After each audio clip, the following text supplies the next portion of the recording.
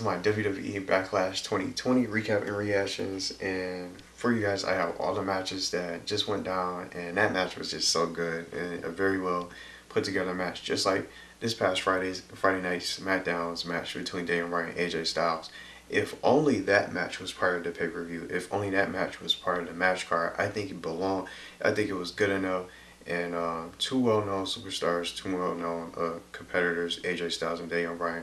I think that should have been on the match card tonight, just along as well as this match that we just witnessed between Randy Orton and Edge. But I'm gonna get into that later.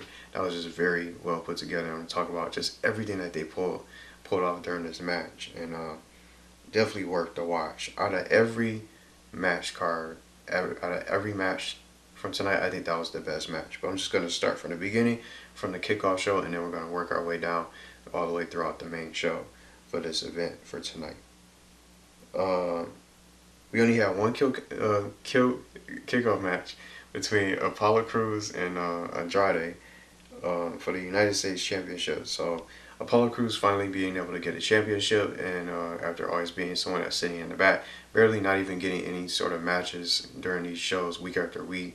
And even when he does get matches, way before he even became a United States champion, he would always lose. So it's nice to see that they're finally giving him a championship, and now he's a title holder. And I'm not sure how long he's going to probably last, how long his reign will last, but at least he has a belt now, and he was able to still retain against Andrade. And tonight, Andrade was on alone, of course, because it seems like they're almost going to break up Angel Garza and Andrade. But as you guys probably, if you guys been watching the show, Austin Theory's not even part of the stable anymore, so he's part of the Monday Night Messiah, Seth Rollins, being in control of what he does now. So now it's just going to be Andrade, Angel Garza, and Zelina Vega. But I see this not lasting very long, because it seems like Zelina is going to probably favor Andrade, at least for this stable that they have going on, and during the match. Of course, Garza's going to get involved. He ended up getting involved in the match, but Kevin Owens was out there to give Apollo Crews some backup, so it wouldn't ruin the match. So it definitely helped Apollo retain his title. And if he wasn't probably out there, he probably would have lost that title. But that's the kickoff, just really quickly. But that was our only match for the kickoff show, as I said, and everything else was just like a build-up for all the matches that's scheduled for tonight. So let's get to the main show, and I'm gonna run through these. The Women's Tag Team Championship between Bayley and Sasha and Banks, defending their tag titles against the IIconics. I like that.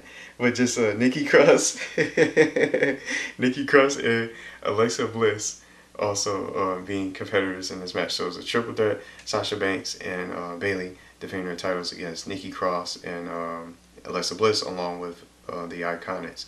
So I already saw that Bayley and Sasha Banks were going to really retain their titles, so it's no surprise that they're going to really end up winning, because they just got the titles, and they're probably going to hold these tag titles for the women's division for a while, and unless another team ends up joining in on this. So we'll have to see what they do. Maybe Carmella and Dana Brooke will find their way into this tag team match, or we'll just have to see. But I'm just going to throw this out there. Even though they did retain, I just see later on, going in the near future, once they lose these tag titles, it'll start a feud between Bayley and Sasha Banks. And since Sasha has yet to hold that women's title, the SmackDown Women's Championship is the only title she needs to hold. So I think she's going to eventually end up winning it whenever they decide to have Sasha turn on Bayley at some point. So I think the beginning or the end of their friendship or their connection will be when they lose these titles, these tag titles, and that'll be the beginning of everything, when they start doing a feud between Bayley and Sasha at some point. But I guess I don't see that happening. Maybe not another 2 events. We'll have to wait. 2 pay-per-views. Our next match, Sheamus versus Jeff Hardy in a one-on-one match. I thought Jeff Hardy had this in the bag. Just everything that he's been through, and just his whole redemption story. I don't know how to really react to this, because I guess since Sheamus ended up winning by surprise, I thought Jeff Hardy was going to win this for sure. and just the stable since Jeff Hardy just came back not too long ago, and then maybe just thought he would probably end up getting this momentum and then maybe eventually finding his way into a Universal Championship match on SmackDown eventually. But at this rate, now the series between them, Jeff Hardy already beat Sheamus once prior to this event, prior to Backlash. Now Sheamus ends up beating him tonight. It's 1-1 now. So I think now the story is going to build up. We'll just have to see what they do. But I don't think this is over. This can't be the end of Jeff Hardy unless he ends up going to AEW like Matt Hardy. But we'll just have to see what they decide to do with this. But if not, this story was going to go on still, and maybe it'll be an additional stipulation, maybe a last man standing match, a steel cage match, a no disqualification match, or something like that. And since the next event is going to be Extreme Rules, I think they're going to really go crazy on each other during that event, because Extreme Rules, anything goes. So that's just my little prediction, just going forward for that match and for that feud between Jeff Hardy and Sheamus, even though he didn't win tonight. So we got our Raw Women's Championship, Asuka versus Nia Jax. I think this was the worst match. This was a bad ending.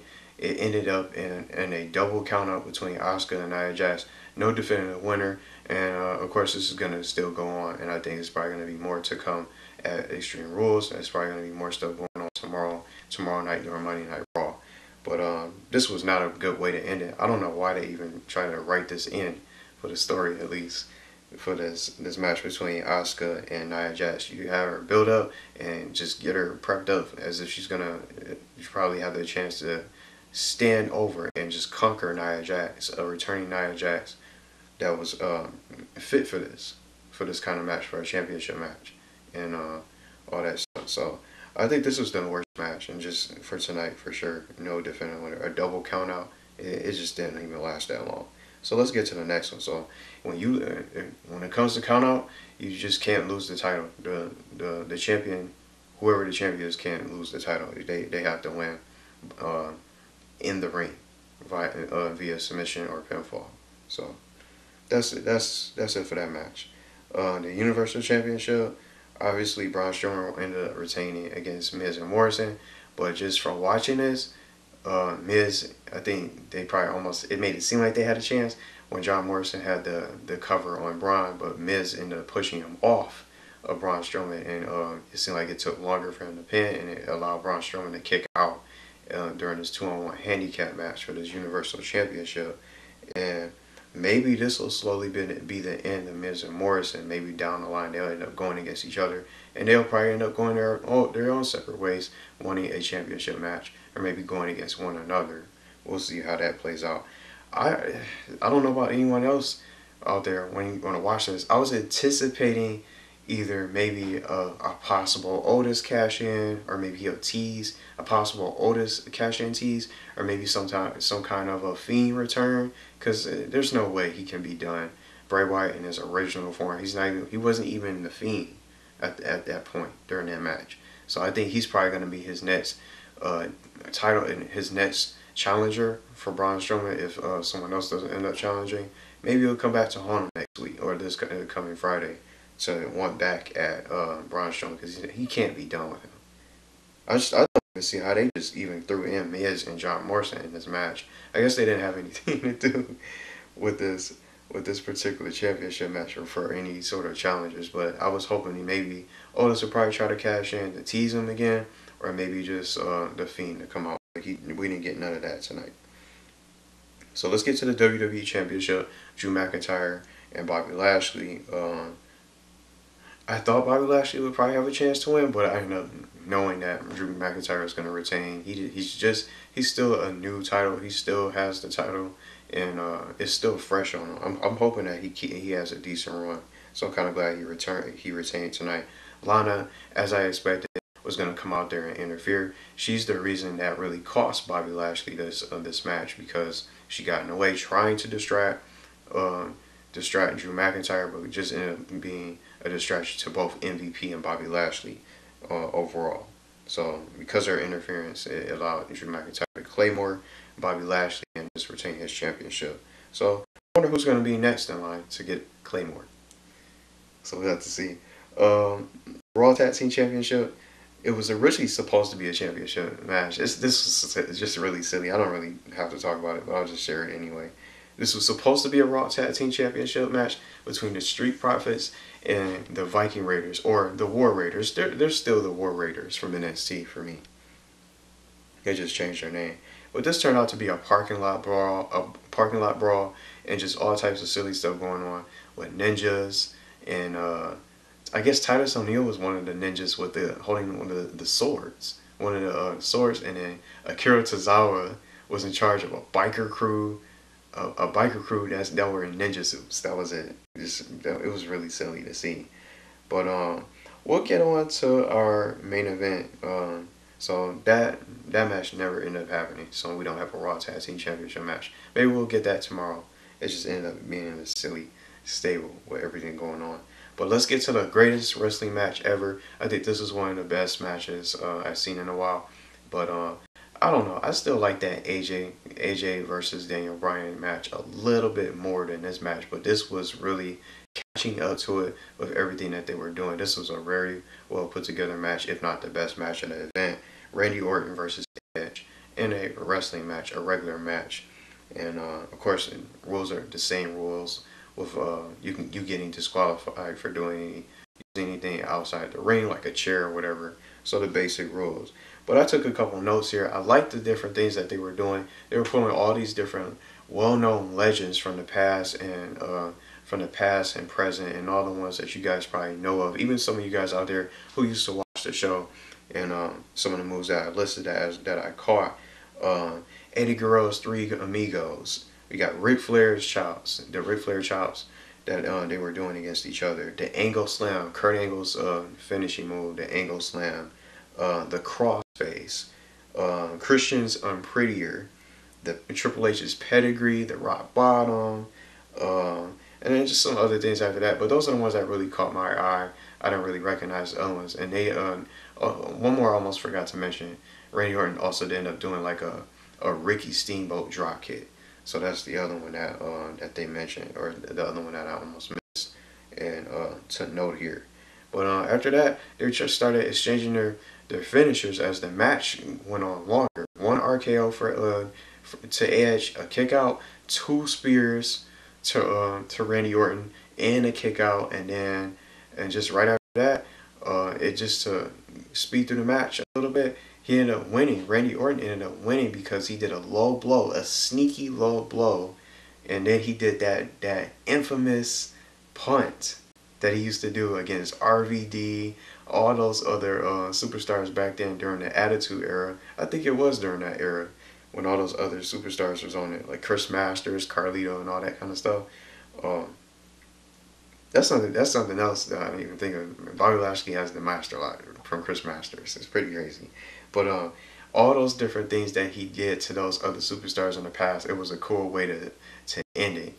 And all the point that ended the careers and put other superstars from the past on the show for a good while, he ended up doing that to Edge. But when you think of it, yeah, he sort of cheated. Randy Orton did sort of cheat, but he did by doing a low blow. But him being around Ric Flair, the dirtiest player in the game, it was a cool way for him to do it. Do something dirty and do something that you were also well known for doing in the past. With that punt that put so many superstars away, it was a good way to finish the match, I think. So he ended up getting away with it. The referee didn't even catch him doing that low blow, that quick low blow on Edge, and then finishing him off with that crazy punt that you could just see and witness a good sell. It was really crazy.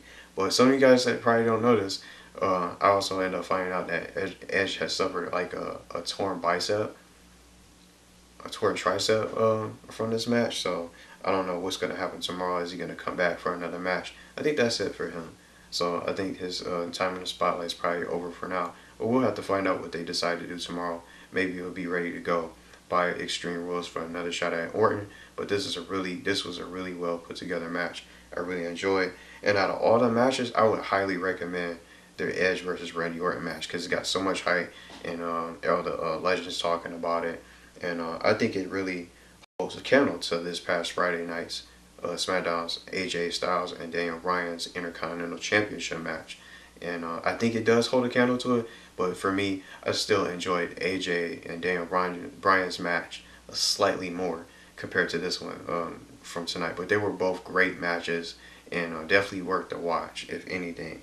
So if you're gonna watch anything over all the matches from tonight, I would definitely check that out from Backlash. So you don't have to watch anything else. I would just definitely recommend watching this match between Edge and Orton. Definitely another classic that they put together. But for me, the worst match, as I said earlier, is Asuka and Nia Jax. Just that ending was just not that good. They should have just had like a definitive winner for this, a double count out for this championship match. Why was the match even put on the match card in the first place for it to end like that? So I don't think that was a good idea from the writers. But let me know what you guys think about the event. I definitely enjoyed it for what it was, and that match, that main event was definitely worth being in the main event to me, and definitely worth to watch. And if you guys haven't seen that SmackDown match between AJ and Daniel Bryan, you'll wonder why I wish it was part of this tonight's match card. I think it belonged there. I'm surprised they just didn't put it on there. It's just a match like that between two skilled wrestlers in ring with great in-ring ability between AJ and Daniel Bryan. I wish that was on tonight's match card, but unfortunately it wasn't. But it still was. It was an okay, decent event. But some of these matches, you just already just could tell what was gonna happen.